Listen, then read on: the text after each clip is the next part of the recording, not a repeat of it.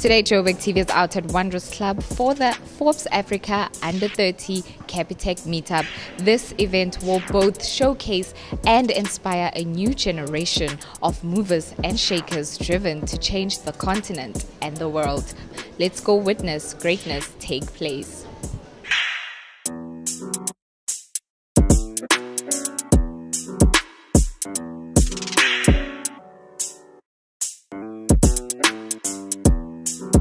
Next to me is Piwa. So I want to find out about your business. All right, my company is called Ryovic. What I do is financial technology, majoring in insurance. I have a platform that connects people that want low insurance premiums with others that are willing to back their risk in exchange for a return. Yeah. And when you spoke inside, you mentioned that you dropped out of school. How was that process or like? Because I know a lot of us, we are scared of starting over. All right, okay. The difference is that when I was at school, I knew that I wasn't going to work anyway. So entrepreneurship was my destiny. So it wasn't a very difficult process. It was just a matter of stepping out and disappointing a lot of people. Yeah. And, you know, just being what I really want to be. Yeah.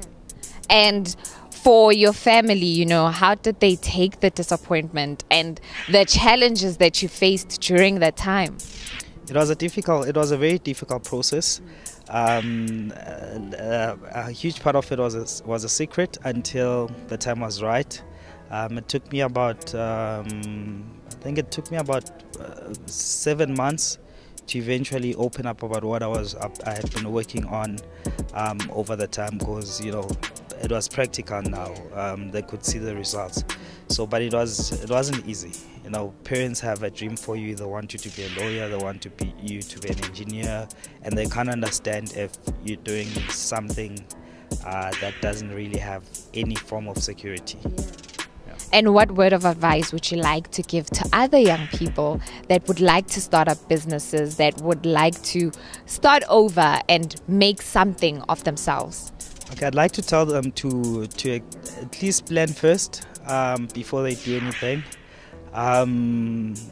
Don't burn bridges too early. Yeah. Mistakes that some of us made. Because, you know, a startup is a learning process. It's an experiment. It can fail, and you have to start over and over and over until you get it right. So don't burn bridges too quickly. Take your time, learn, but, you know, get your hands steady. Yeah. Standing next to me is Nhlanhla Nxiza. So I want to find out from you, what do you think of this incredible event?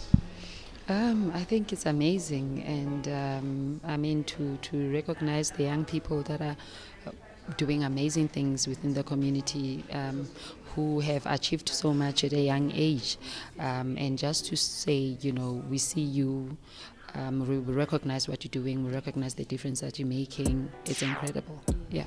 And what would you say to your 20-year-old self that was coming up in the industry and now you're here?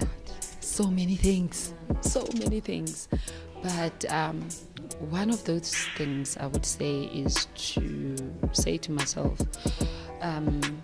do what you want, you know, do what you feel passionate about. Do not wait and want other people's approval, because at that age, that's what we do. You know, you want to do something, but you're like, but what are they gonna say? But what are they gonna think? But if I fail, what are they gonna say? Are they gonna laugh? That shouldn't matter, you know. That's definitely what I would tell my young self, to go for it and not be afraid. Standing next to me is Timothy from Nigeria, and he is an entrepreneur. Now I want to find out from you, what is your business all about? My business is about technology first, then over time, opportunity in South Africa is actually much more than technology. So we've also evolved into other sectors of the economy. So for me, like I said, my passion is actually entrepreneurship. My tool is technology, but my mandate is actually to change nation by nation in Africa. So it's about entrepreneurship, impacting the society. Yes. And what are some of the challenges that you faced as an entrepreneur starting up your business?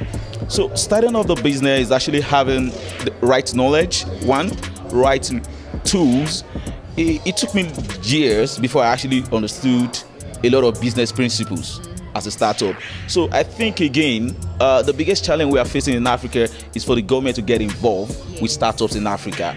It's actually a big thing, because I'm pushing for something around Africa right now. I'm saying, okay, if somebody is below age of 25 and you're starting up a business, I don't know the reason why any government should not be able to do 3 years tax holiday if you actually want to change the economy. So for me, I think government is the first thing, policy. Yeah. And what word of advice would you like to give to other young Africans to do something similar? And you said off camera that we have different purposes. What would you like to say to them? So for me, I think you need to chase your dream, never give up.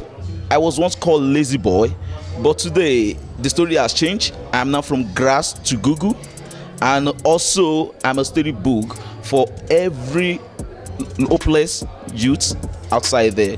So from my story, you can do more than I've done. Yeah. And I'm looking forward to see greater youth in Africa very soon. Yeah.